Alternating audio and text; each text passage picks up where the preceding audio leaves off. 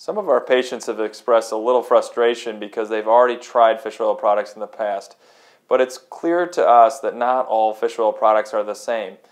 The differentiating factors for the PRN vitamin are that it is a very pure form that is not going to expose the patient to risk of mercury or other contaminants.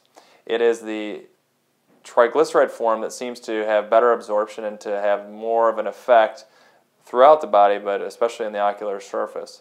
And it is also much better in that it is requiring a lower dose that has less of a fish burp effect or upset stomach reflux type of situation because it's so well put together.